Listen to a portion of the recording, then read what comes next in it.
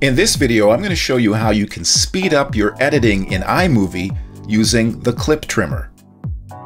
Hey, it's Mike with more tips and tutorials to help you create great video for your YouTube channel, your video marketing, or online courses. Thank you so much for being here. You know, iMovie contains many features that can really speed up your video editing workflow. The problem is, some of those features are hard to see. One example is the clip trimmer. Now you might be saying, well, it's pretty obvious what the clip trimmer does. It trims clips. Yes, but why would you use it? I mean, you can easily trim clips right in the iMovie timeline by simply clicking and dragging on the in point and out point of a clip. There's more to the clip trimmer than just trimming clips. It contains a hidden feature that can really save you a lot of time during the editing process. Let me show you what I mean. So here we are in iMovie. This is version 10.1.11 running on macOS Mojave 10.14.4 for your reference. And I have a couple of sequences down here in the timeline. This first one is a series of clips with a narration track underneath. You can use external USB microphones like this Blue Yeti Pro. Okay, let me show you how to trim clips using the clip trimmer. To use the clip trimmer on a clip, just right-click or control-click on the clip, and from the pop-up menu select Show Clip Trimmer. And the timeline changes from one track to two tracks. The bottom track is the main timeline, and this black space with the downward pointing arrow is where the clip you're trimming sits in the main timeline. The clip you're actually trimming is up here in this second track above the main timeline track. So if you take a look at the clip trimmer, you see we have two vertical white bars. The left bar is where the clip starts in the timeline, the end point. The right bar is where the clip ends in the timeline, the out point of the clip. The area between the two bars is the part of the clip that's actually showing in the timeline. These dimmer areas on either side of the vertical bars are the parts of the clip not being shown in the timeline. So this is the entirety of the media that's connected to this clip. When I hover over the clip, I get this red vertical scrubber bar, so I can scrub through the clip to see the content, even beyond the in and out points of the clip, which can help me with editing decisions. That's an advantage of using the clip trimmer. You can see the media that's not being used on either side of the clip. You can't do that in the timeline. To trim a clip in the clip trimmer, you just click and drag the left bar to trim the in point of the clip. Drag the right bar to trim the out point of the clip. To preview the edit, I move my cursor outside of the clip trimmer and hit the space bar. Really not that different from trimming right in the timeline, is it? So what's the big deal, Mike? Where's this hidden feature that you talked about that's going to save me a ton of time in editing? Well, take a look at the cursor when I hover over the clip in the clip trimmer. It changes to this strange icon with two arrows and what looks like a film strip in the middle. When this icon is visible and I click and drag on the clip, I can move the clip back and forth between the in and out points, which don't move. So the duration of the clip in the timeline does not change. Only the content between the in point and out points of the clip changes. And you can see that over here in the viewer. When you click on a clip in the clip trimmer, these two windows appear in the viewer.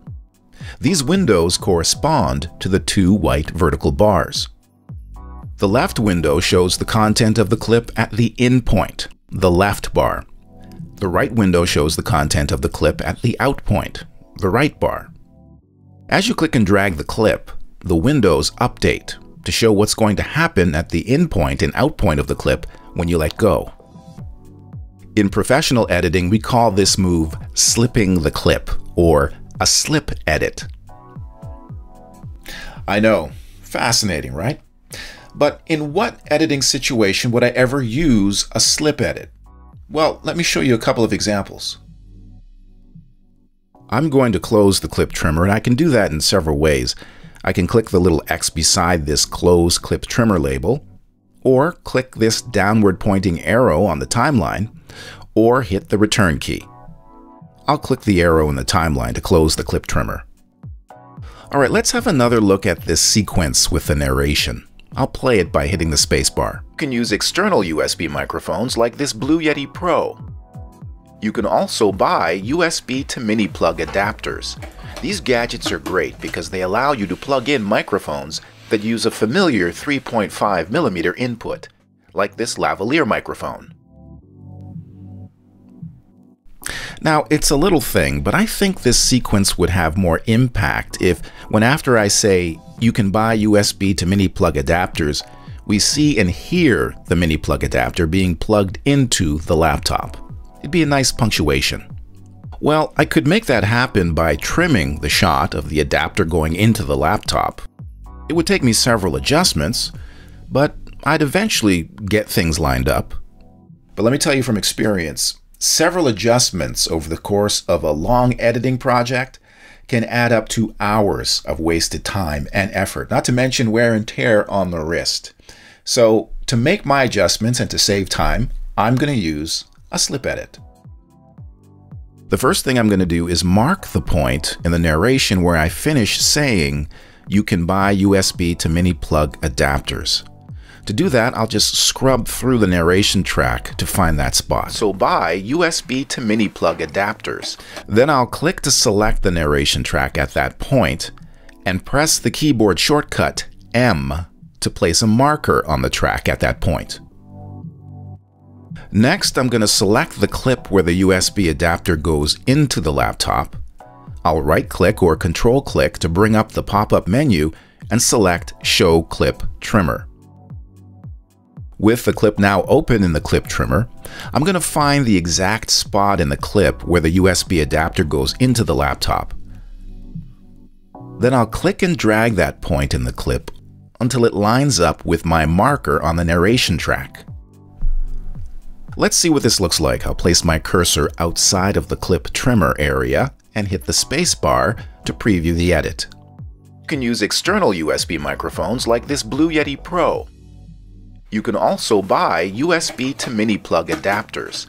These gadgets are great because they allow you... Now, this is not a necessary adjustment, but it's a nice professional touch. So you can use slip edits to line up events in the video track with events in the audio track. But where slip edits really save you a ton of grief is when you're editing your video to music. I've got this sequence over here on the timeline. It's a short montage, just a series of shots edited to a short music track.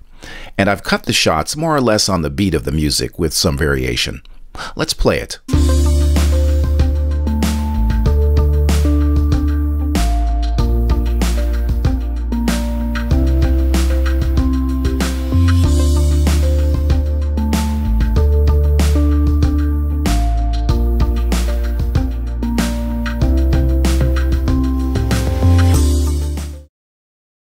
Not bad, but there's something bothering me. Some of these shots feel off in terms of what they're showing. For example, this shot here of me with a lower third graphic coming on screen. The lower third never finishes its entrance. I'd like it to finish, so how would I fix that edit? Well, I could trim the clip to get more of the lower third in the shot, but when I do that, I throw off the timing of these other clips with the music all the way down the rest of the timeline. It's a ripple effect. So I'm going to have to go back and make more adjustments to get clips back in sync with the music. Now, that may not be a big deal for one clip, but what about a dozen clips or 24 clips? What if you're editing a music video? It can add up to a lot of work.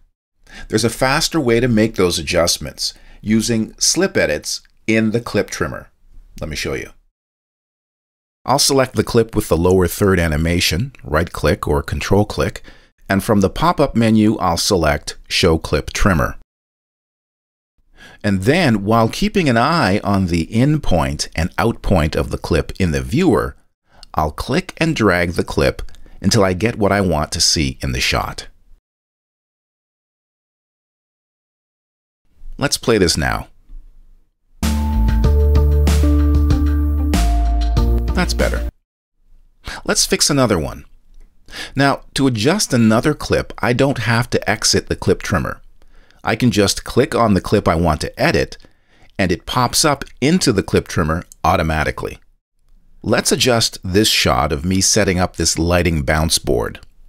I think I need to get out of this shot later, maybe when I lean out to look at the bounce board. I'll click and drag while watching the in and out points in the viewer. And that looks pretty good. Let's see how that works. I like that much better. So there you have it, iMovie's clip trimmer with the hidden power of slip editing. Just another one of those pro-level features you'll find in this amateur video editing software. Well, that's it for this video. I hope you found value in it. And if you want more tips and tutorials for creating video, then please check out the rest of the videos on my channel. And of course, don't forget to hit that subscribe button and hit the little bell icon so you don't miss a thing. Thanks for watching, and I'll see you next time.